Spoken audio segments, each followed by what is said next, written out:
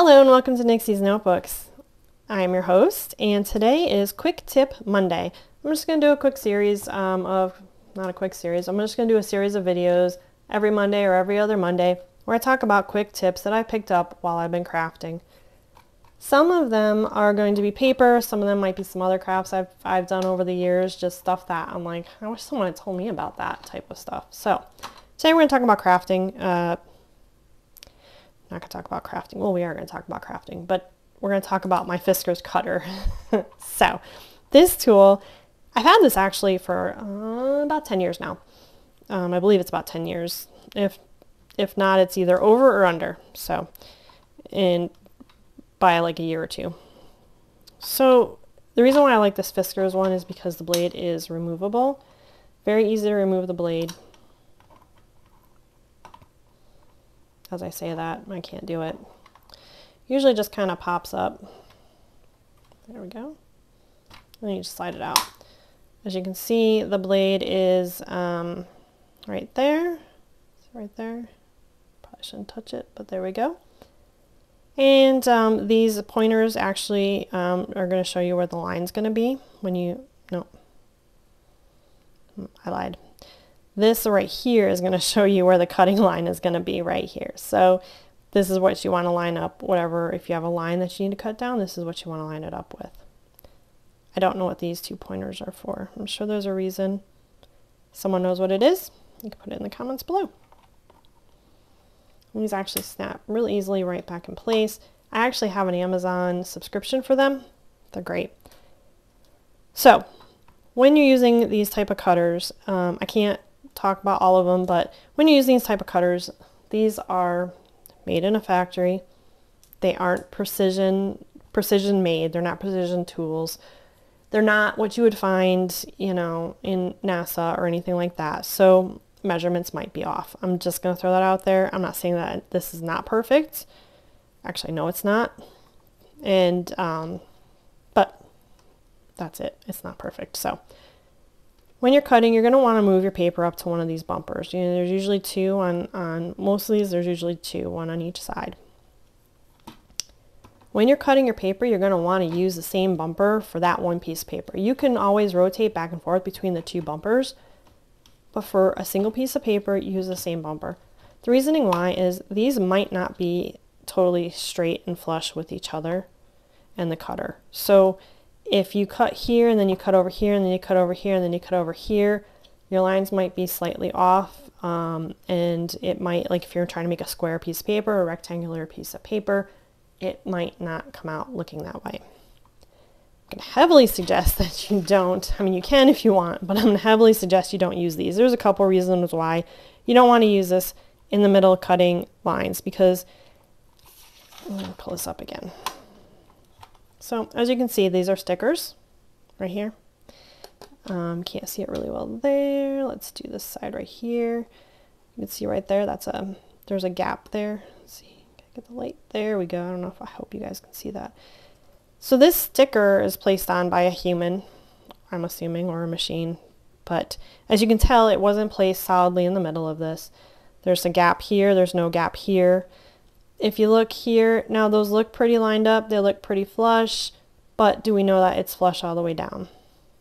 Maybe, maybe not. We don't know. Looks pretty good actually. Well, no, not really. Plus we've got all these circly things, which doesn't help when you're trying to measure stuff. I'm sure there's a reason for them. I haven't figured it out yet, but at any rate, when you want to cut, so if you cutting in the middle, I'm going to really, like I said, I'm going to heavily suggest against it because, like I said, these might not be square with this or might not be flush. So you might end up with like a slanted line and it won't be a right angle when you cut that. This is only for like obviously cutting squares and rectangles or lines on your paper. Plus, as you can see how easily it can move, you can move the paper, and you're trying to do two things at once. Holding the paper down and you're trying to move this. So there's a greater chance that you could move the paper slightly, or when you're pulling this down, move the paper slightly, or when you're trying to pull this across, you might move the paper slightly. So it's just not as fine, and I would really just suggest not doing that. Use the bumpers. They're perfectly okay. you always want to pull towards the paper and the bumper side like that. I did that really slow. And the reasoning why is if you do it this way, it may, it didn't really do it. It's not going to probably do it because I'm on film, but it may pull the paper this way a little bit. So you may end up with a slanted line where you didn't want one. So when you are cutting a line off, if you have to use this when you're cutting a line, so just draw a quick line here. Oops, I hit the thing. Do it this way.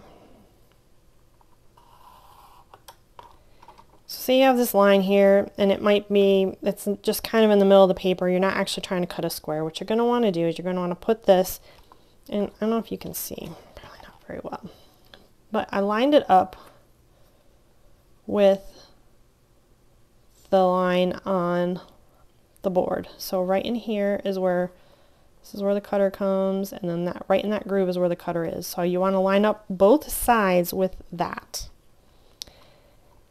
And you're going to want to put it down, and you're going to put this down, and you're going to want to check it again. And that is a pain in the butt. But let's see here. So you're going to want to check it again. And when you bring the cutter up, what you can see, lift it up again. If you could see that. So I don't know if you can see my line in there, and the cutter, it's not quite, it's pretty close, pretty close. So, but you want to see that line going into that little divot right there. Hold it down. Mind you, I haven't lined it up with anything here. I would really, again, suggest against it. And there you go. And here are the two pieces of paper. So that's it. So like I said, when you're cutting, you want to make sure you use the bumpers if you're going to try to make a square or whatever. When you do try to cut a square, like say you just want to, use this page pretty much, but you want to just make sure all the lines are even, you're going to start at one edge, or you're going to cut yourself a straight line on an edge. And then you're going to rotate it so that the cutted edge is up against the board. Book pages are kind of crazy because sometimes they're not printed straight. Actually, a lot of times they're not printed straight. And you just don't realize it because you're just reading the book. But again, human error, machines, blah, blah, blah. So you always want to rotate the edge that you cut to this when you're cutting. I hope that made sense. So I started off here, I cut this, I rotated it here, I cut this line, I rotated it here, I cut this line, and then I rotated it here, and then I cut that line. So as you can see, that is the easiest and best way to kind of make sure all your lines are going to be square. And this is actually probably pretty square. I'm going to show you my dirty desktop. This is awful. Glue and paint does not come off these things. I found out the hard way. So yeah, you can see. So maybe that line's a little off. Maybe not. So you want to always pull towards yourself. You want to make sure you're doing this on a flat surface, not in your lap. And the other thing too is, watch out when you're cutting in the center. Try not to use these as guides because, like I said, I don't really think they line up. I've said that about 100 times now in this video, and you're probably like, yeah, get over it. I am over it now. We won't talk about that ever again. And that's it. So thank you. Like and subscribe, and I will see you in the next video. Thank you. Bye-bye.